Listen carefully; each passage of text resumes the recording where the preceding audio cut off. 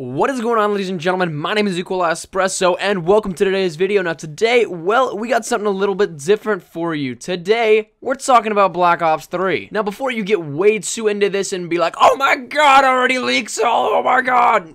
No, just calm down. Calm down a little bit. This video is mainly going to be concerning James C. Burns, the voice actor of Sergeant Frank Woods from the Call of Duty Black Ops series. Both 1 and 2, he was the voice actor for Frank Woods, one of the main characters in the campaign, did a lot of stuff regarding the actual game itself, the acting of it, as well. He also was a main factor in a lot of the publicity of it. He was a big advocate for pushing out the limits of what the game could do in the marketing standpoint. Now, I've been subscribed to his channel, Sergeant Frank Woods, on YouTube for a while now, and when I first caught wind of this, I was a little bit astounded, to be honest with you. But it seemed like a little bit of a slip kind of led him to either jumble his words or totally throw out a secret that he shouldn't have. But he hinted at a Black Ops 3. Now, before anyone jumps down my throat saying, oh my god, it was just a slip-up, let it go, blah blah blah, this isn't anything.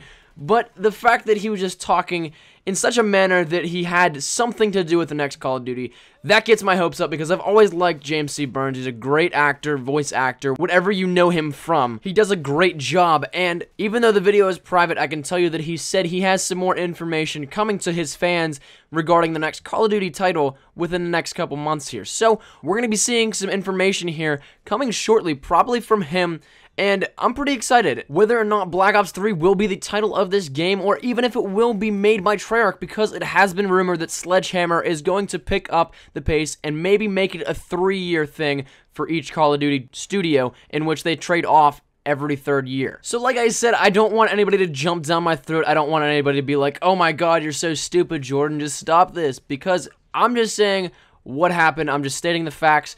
James C. Burns maybe slipped up a little bit, or maybe just got his words jumbled up from previous work that he's been doing, and then another title that he's working on currently. You guys be the judge of that down in the comment section down below. That's been my time, ladies and gentlemen. Thank you guys so much for watching.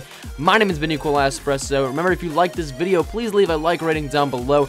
Any shares to your Facebook, Twitter, and or MySpace if you're an OG like that are always greatly appreciated. If you're new here, be sure to subscribe for the best of Call of Duty Ghost content, and I got a lot of stuff planned for you guys here, so stick around, and as always, I hope you guys are having a great day. I shall see you guys later. Take care, and peace.